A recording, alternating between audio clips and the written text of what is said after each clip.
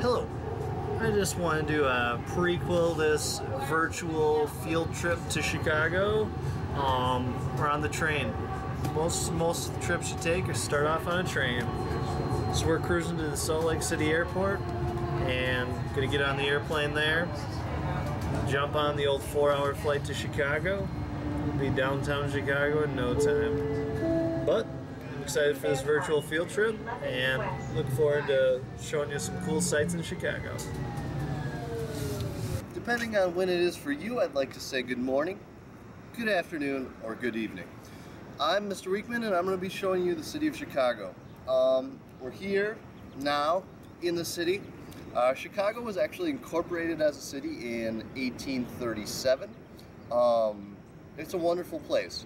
I personally thought this would be a wonderful place for you guys to kind of come and see because I feel like it's a public art museum.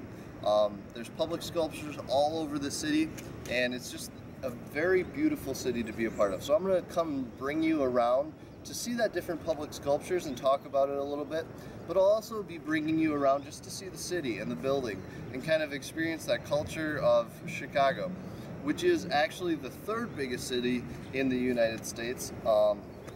So that's pretty sweet. It's the biggest city in the Midwest and it's in the state of Illinois. So if you kind of are looking at the map of the United States, think in the very middle, right underneath one of the Great Lakes is where you can find it. I'm excited for you to kind of see the city with me, and I'm excited to show you all this wonderful art. So I'll be checking in with you. Good luck today, buckle up, and enjoy the video. Thank you.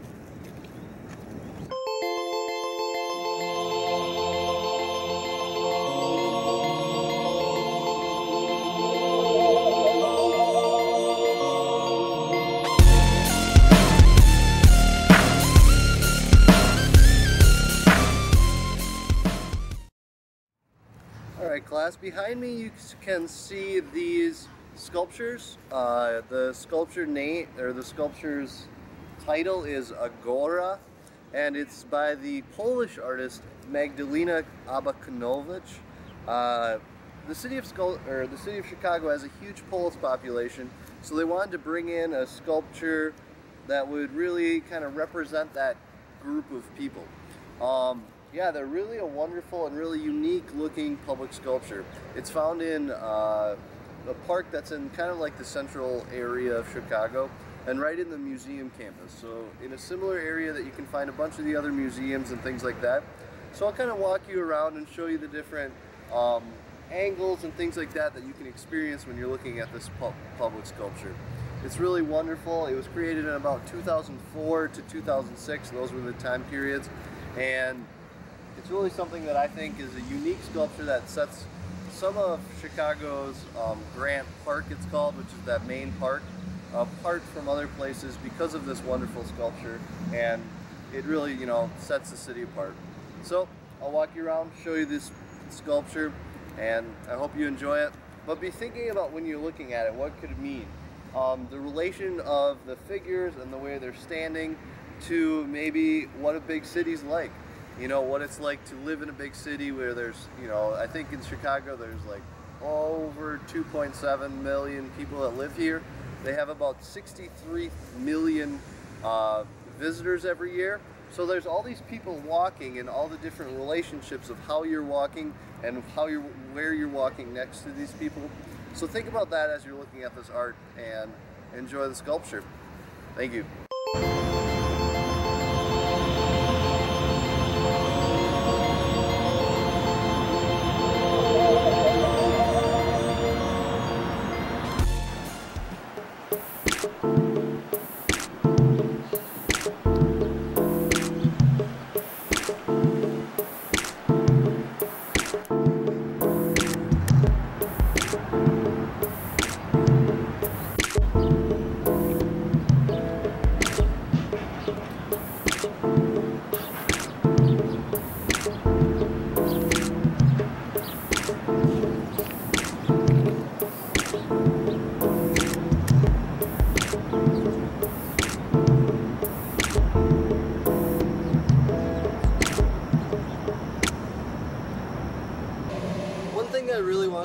quickly point out is there's 109 of the different like statues of the legs and the torso and the body, but there's about only 15 in the middle. Otherwise, there's two big populations, one of which is on the left side, one of which is on the right side. I think that says a lot about what the artist was trying to display in society and even in a big city, is the idea that there's always two different really global perspective on things, and even though they have two different sides, they're still constantly interacting together, and they still have to work together to become a society that thrives. So I thought that was kind of interesting to point out. Thanks.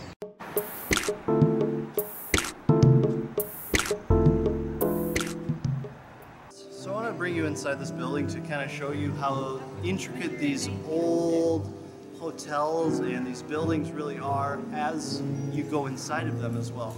So you have the architecture on the outside, which maybe isn't as exciting, but once you get inside of it, you see the intricacies of the ceilings and the different pillars and the brickwork and things like that. So as I'm going to pan you up, you're going to be able to see the ceiling and the different, the brickwork and the intricacies of the leaves and all the different details that they include in these ceilings and buildings.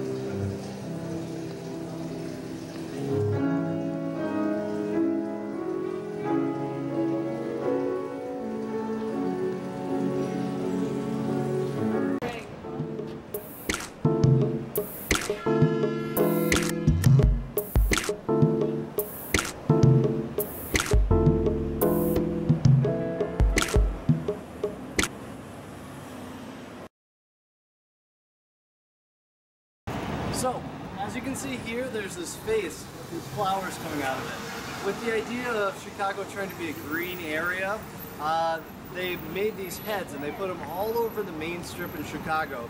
And out of the back of their heads, they put greens, which in this case are flowers.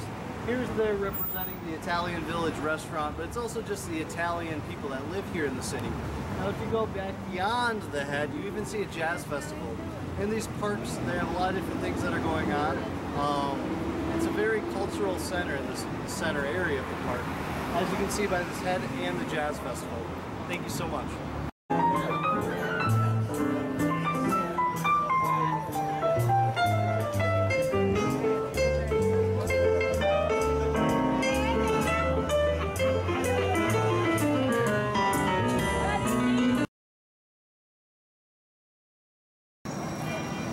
So I wanted to show you this great example of how in Chicago they have all these sculptures that you can interact with.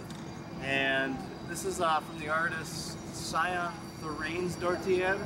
It's actually a work that was created in 2009 to 11, so it's a relatively new thing. And it's fun to see how people are interacting with it as you walk through a public sculpture area like this. Yeah, that's what I got for you right now here in Millennium Park still. Yeah, some great art, some great sculpture. See you later.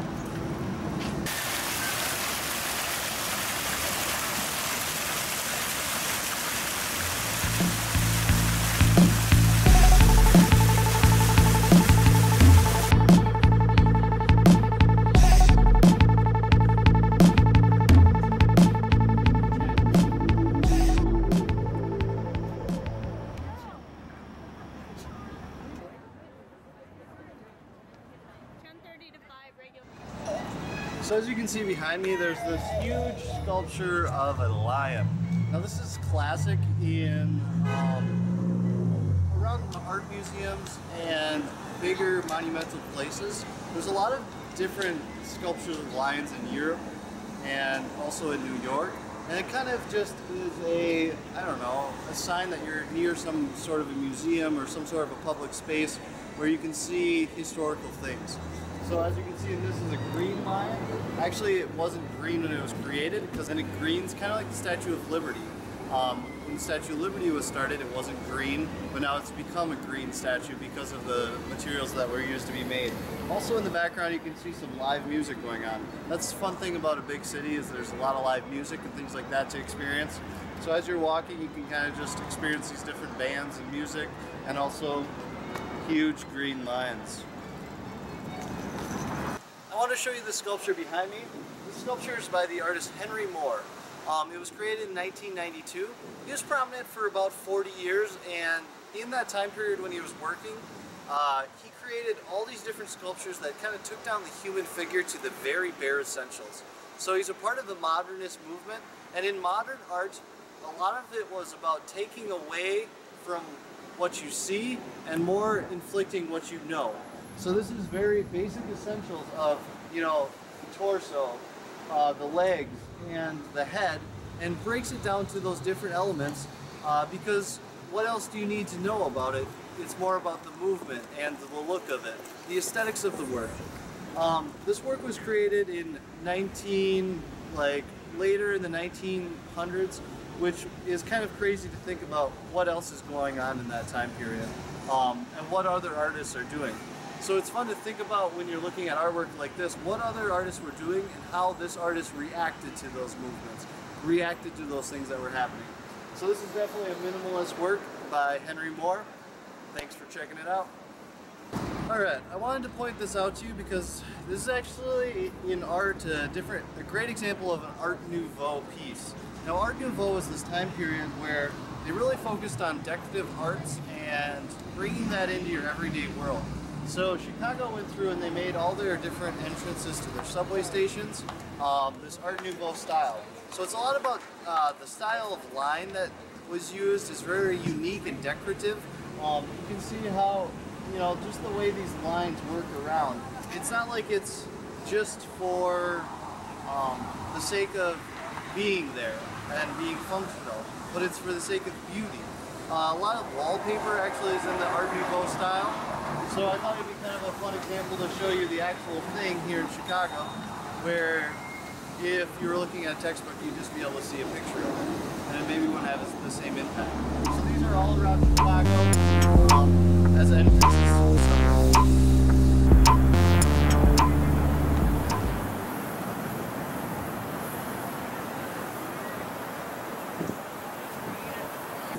So behind me is a wonderful example of architecture and how not necessarily does form have to follow function.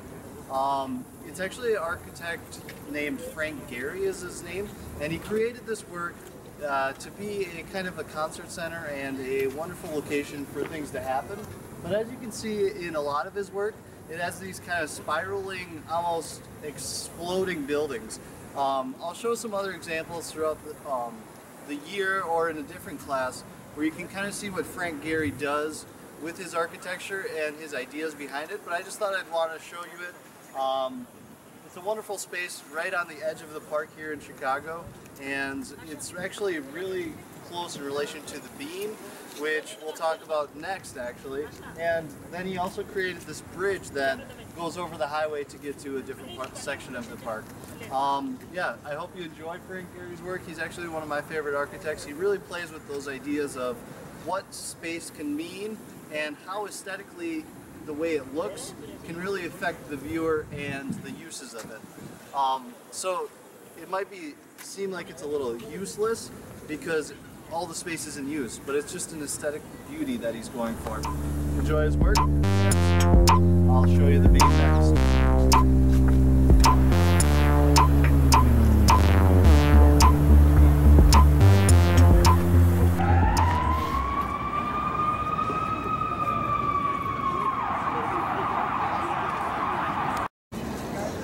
Class. Now here we are at the Bean. That's what it's referred to, but it's actually, the title is Cloudgate.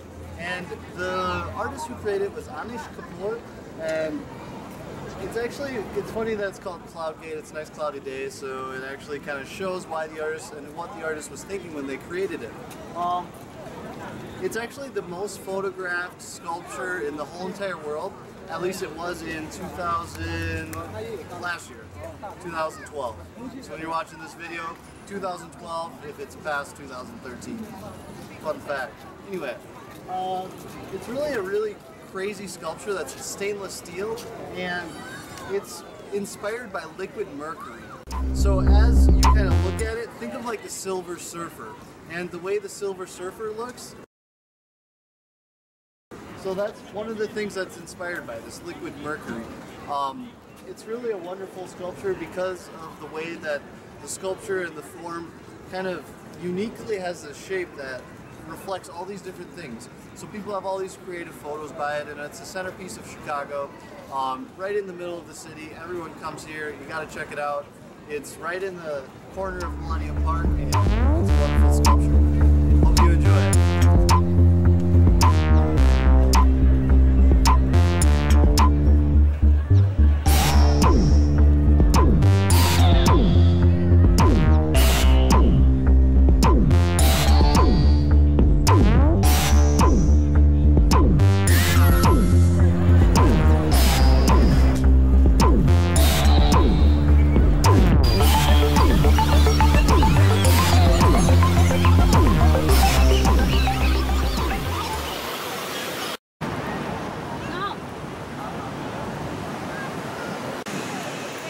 Well, class, I wanted to show you this artwork and sculpture by Picasso behind me.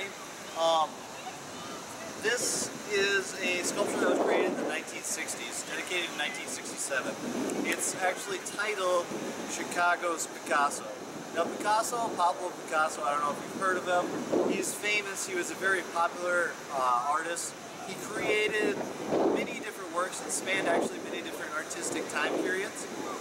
One fun thing about him is when you would go into a restaurant, instead of paying for the hundreds of dollars, he would actually just sign his name, and then he'd give it to the waiter, and that would pay for his whole entire bill.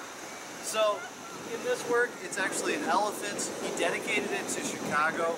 It's in the minimalist style, so it's also kind of, when he was creating this, a lot of different things were happening in art. There was modernism was going on, and he broke it down to the very basics, the very essentials. So you can kind of see the big ears of the elephant, and look at his eyes that he uses. It's very simplistic. This is a wonderful thing to look at, that he didn't have to be a perfect artist who rendered people in perfect shading and all these things. He actually was just having fun with it. Now Picasso actually did have a lot of skill in these abilities, but if you're maybe not a perfect person who can draw, and you can't make someone look exactly how they should be, that's totally fine. This is a wonderful example how creativity goes beyond mimesis, it's called, which is the art of making something look exactly the way it does in person. So, here's Picasso's statue, right in the center of a bunch of skyscrapers here in Chicago. Enjoy.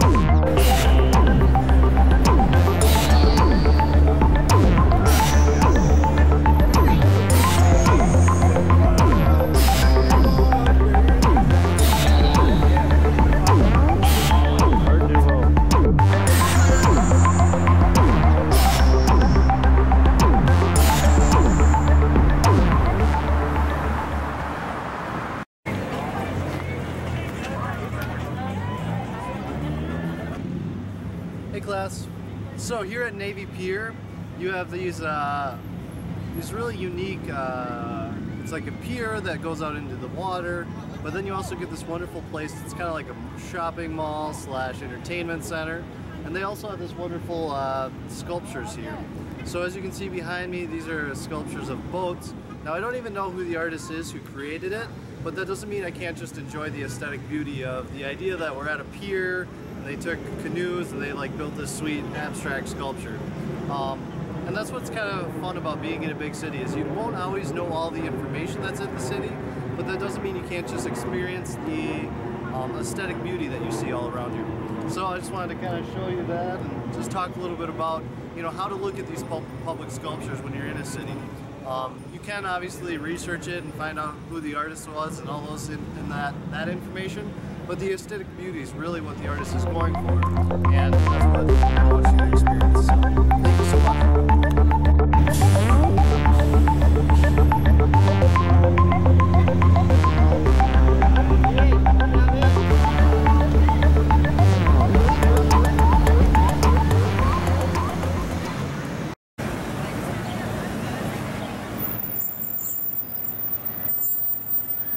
I agree. Here at Navy Pier, Chicago, you get this sculptures that you can interact with, and you know, you not only feel like you have a friend, but you also get to see the attention to detail that the artist put into the different you know, the texture of the cushions or the, you know, the facial expression that he put into it. One fun fact about it is the idea that the artist actually sculpted himself in a chair. So it's a self-portrait of himself being peculiar with other people in that relationship. So if you're looking at the city of Chicago from a map, there's a point that comes out right in the heart. That's Navy Pier. This is a wonderful place for you to not only kind of have a great time with your family and friends, but there's also different public sculptures, like the boats that I showed you earlier. And there's just a nice vibe and a lot of things happening here. It's not only a shopping mall, it's a great place to get on some boats and see some different views of the city, like an architectural tour, which we'll be taking you on next here in the video. So as you prepare and kind of watch this, envision Navy Pier as like a key to the water and the key to the different views of the architecture that I'm going to show to you. So this is Navy Pier, and I'm excited for this architectural tour.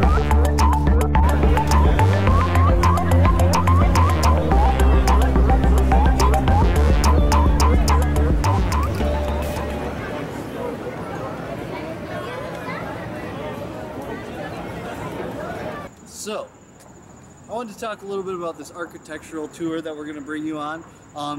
As you kind of look at the buildings, I really want you to pick out the different nuances, the different little details that you can see in these, because the architects all preconceived these ideas and they put them into the buildings. So as you're going through this river tour of water, really enjoy it. Check out the different buildings, look at the variety of different ways that the buildings look, and have a good time. It's crazy to see the architecture because a lot of the stuff was built in about a 30-year period. So the Chicago Fire happened, they had a World's Fair, and they actually got the bid for the World's Fair. After the fire, they built about 300 buildings in the process of those 30 years, and they created the skyline, most of which we see today was created in that time period. There's a bunch of new buildings that I'll show you, and you can kind of see the different ages and the different styles of architecture. I won't go into super in-depth information into the architecture because I think it's just something that you can experience, and if you want to learn more about architecture, you can kind of discover that on your own. Architecture is a wonderful thing because it's all around us. It surrounds us. Enjoy this boat tour. Have a good time and buckle up. We're in for a wild ride. Actually, it shouldn't be too wild, but it'll be a good time. So, we're going on a boat tour of Chicago. Enjoy the architecture.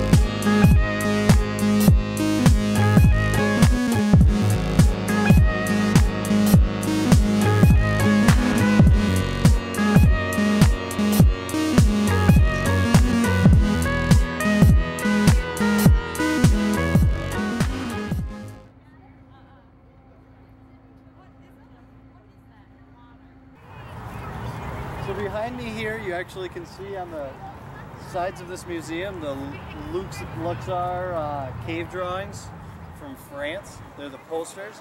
But this is the Field Museum of Natural History here in Chicago. This is the museum campus here in Chicago. It's this huge park. It's at the very end of Grant Park, and you got the Field Museum of Natural History. Then over here we got the Shedd Aquarium, and then you got the lake and the big city skyline behind you. It's kind of an interesting place to hang out, and there's a lot of people always. So, one place to check out if you're ever in Chicago.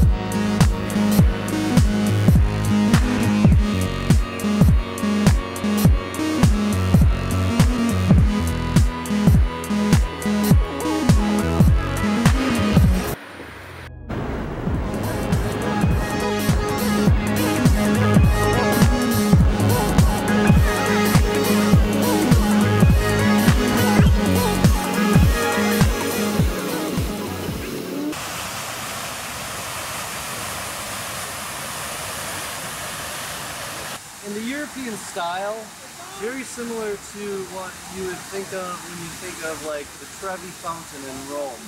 And a lot of the Italian centers of cultural impact have these fountains. Here in Chicago, you find the fountain behind me. This fountain actually at the top of every hour shoots a huge swing of water into the air. Whoa!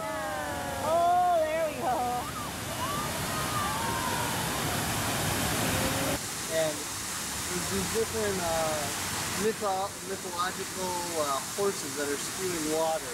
And you get this beautiful view that I'll pan once I get done talking here. And you can kind of see how it's really in the center of the city. And really the heart of the city is where this fountain is. It's really wonderful to be here and see the way the artist kind of took this wonderful location and applied it to and put in water and things like that. So enjoy the view of Chicago as I walk to the left here, and yeah, it's just a wonderful place to be.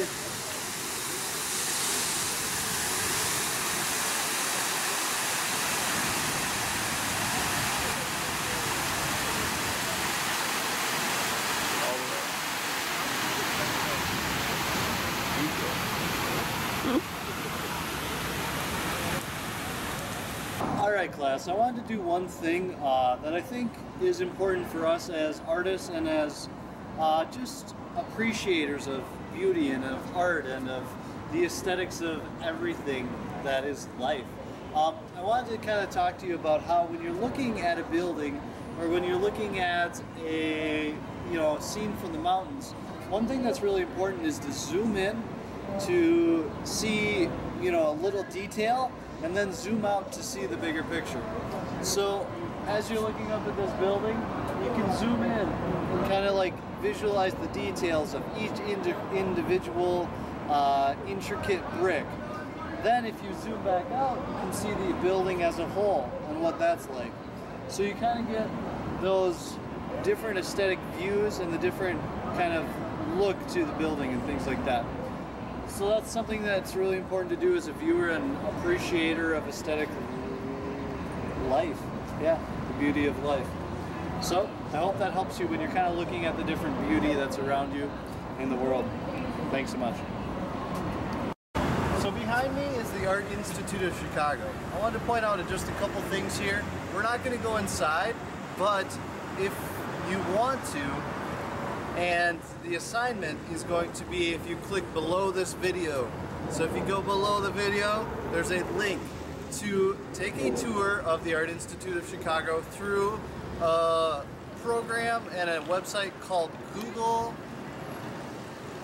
Art Project. Google Art Project is this wonderful site that you can go through and look at the different works of art inside of the Art Institute and a huge variety of different museums throughout the world.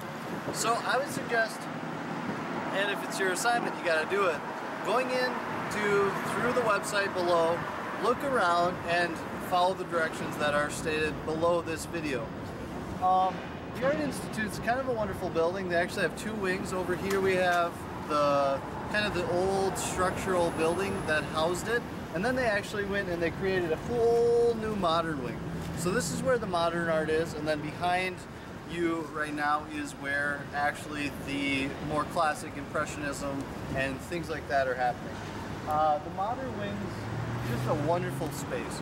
We've got all these different modern artists that we're studying actually in this class, and it'll be really fun to see what you can do as you're going through and playing with the different Google Art Project. So I'm excited to see those assignments. If you don't have it as an assignment, I'm excited for you to just explore it. All this video is like. Have fun.